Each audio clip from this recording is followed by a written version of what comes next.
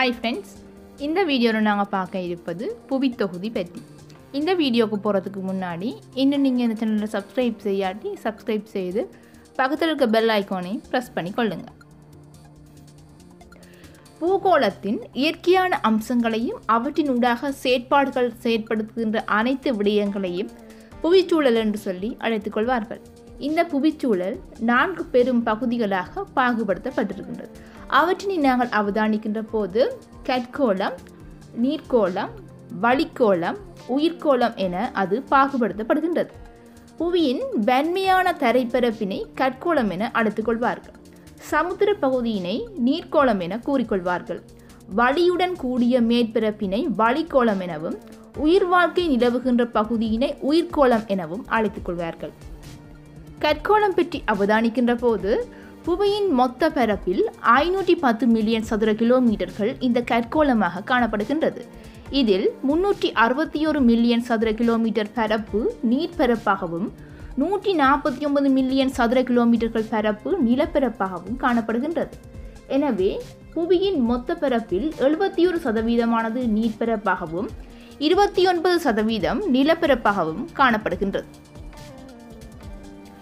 புவி மேற்பரப்பில் மிக உயர்ந்த நிலமாக விளங்குவது எவரெஸ்ட் சிகரமாகும். இது கடல் மட்டத்திலிருந்து 8840 மீட்டர் உயரத்தினை கொண்டு காணப்படுகின்றது. புவியின் மேற்பரப்பில் மிகவும் தாழ்ந்த நிலமாக பசிபிக் சமுத்திரத்தில் உள்ள மரியானா ஆழி இருக்கின்றது. இது கடல் மட்டத்திலிருந்து 11455 மீட்டர் ஆழமாக காணப்படுகின்றது. பூமியின் மிக உயர்ந்த நிலத்திற்கும் மிக ஆழமான நிலத்திற்கும் இடையிலான உயர வேறுபாடு 20,285 மீட்டர்களாகவும், புவியின் 12,757 கிலோமீட்டர்கள் விட்டத்தோடு ஒப்பிடுகின்ற போது இது 0.154% காணப்படுகின்றது. இந்த புவியினுடைய கற்கோளமானது 3 வகையான ஓடுகளினை கொண்டு காணப்படுகின்றது. முதலாவதாக எர்த் கிரஸ்ட், அதாவது புவியோடு, இரண்டாவதாக மேண்டில், அதாவது இடையோடு, மூன்றாவதாக கோர் என அழைக்கப்படுகின்ற கோளவகம். இந்த மூன்றும் இந்த கற்கோளத்தில் அமைந்து காணப்படுகின்றது. புவியின் மேற்பரப்பில் அமைகின்ற கற்கோள சூழல் புவியின் உட்பகுதியின் அகவிசை தொழிற்பாடுகளுக்காக புவிநடுக்கம், எரிமலை முதலான செயற்பாடுகளை கொண்டு தங்கியிருக்கின்றது. அடுத்ததாக நீர்க்கோளம் பற்றி அவதானிப்போம். புவியின் மொத்த மேற்பரப்பில் ஏறத்தாழ 70% அல்லது 361 மில்லியன் சதுர கிலோமீட்டர்கள் பரப்பாக சமுத்திரங்கள் காணப்படுகின்றது. பூமியில் உயிரினங்கள் முதலில் தோன்றியதும் இந்த நீர்க்கோள பரப்பில். நீர்க்கோளம் புவியின் உயிரின நீடிப்புக்கு மூல காரணமாக காணப்படுகின்றது. நீரியல் வட்டத்தின் முதல் கட்டமான ஆவியாகுதல் இந்த நீர்க்கோள பரப்பிலே நடைபெறுகின்றது. கற்கோளத்திலிருந்து நீர்க்கோளத்திலிருந்தும் 124,000 கனமைல் நீரானது ஆவியாகின்றது. இதில் 109,000 கனமைல் நீர் சமுத்திர பரப்பிலிருந்து ஆவியாகின்றது. ஆகவே கற்கோள பரப்பில் மக்கள் வாழ்க்கை நிலை பெற நீர்க்கோளத்தின் பங்கு முக்கியமானதாக காணப்படுகின்றது. கண்டங்களின் மேற்பரப்பினை போல நீர்க்கோளமும் பல்வேறு தரை அமைப்பினையும் வேறுபாட்டினையும் கொண்டு காணப்படுகின்றது. குறிப்பாக கண்ட விளிம்பிலிருந்து நீர் பரப்பினுள் சரிகின்ற பரப்பு கண்டமேடை என அழைக்கப்படுகின்றது. இது ஒரு ஆழம் குறைந்த கடற்பரப்பாகும். பொதுவாக கண்டமேடுகளின் ஆழம் 180 மீட்டர்களுக்கு உட்பட்டதாக காணப்படுகின்றது. இயற்கையினால் கொடுக்கப்பட்டுள்ள மூலப்பொருட்களில் 104 விதமான மூலப்பொருட்கள் நீரிலே காணப்படுகின்றது. இதுவரை 61 மூலப்பொருட்களை நீரிலிருந்து பிரித்து எடுத்துள்ளார்கள்.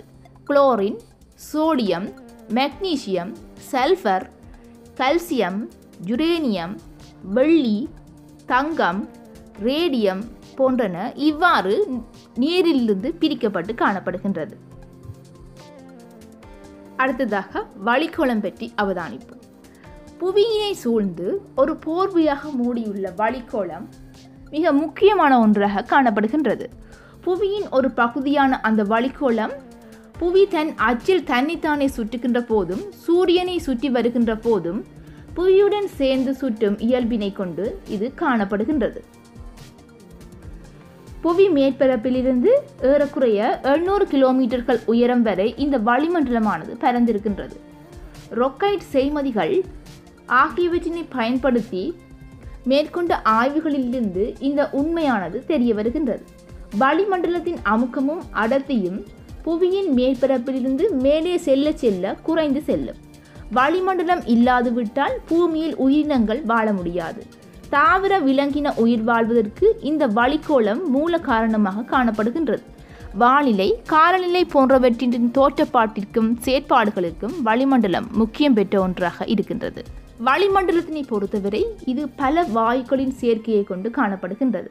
வளிமண்டலத்தில் 4/5 அதாவது 78% நைதரசனும் 21% ஒட்சிசனும் காணப்படுகின்றது. நைதரசனும் ஒட்சிசனும் வளிமண்டலத்தில் 90% ஆகும்.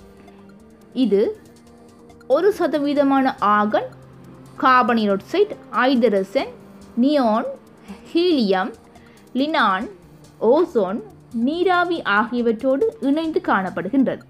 வளிக்கோளத்தில் வாயுக்களோடு நீராவி, தூசுக்கள் என்பனவும் நிறைந்திருக்கின்றது.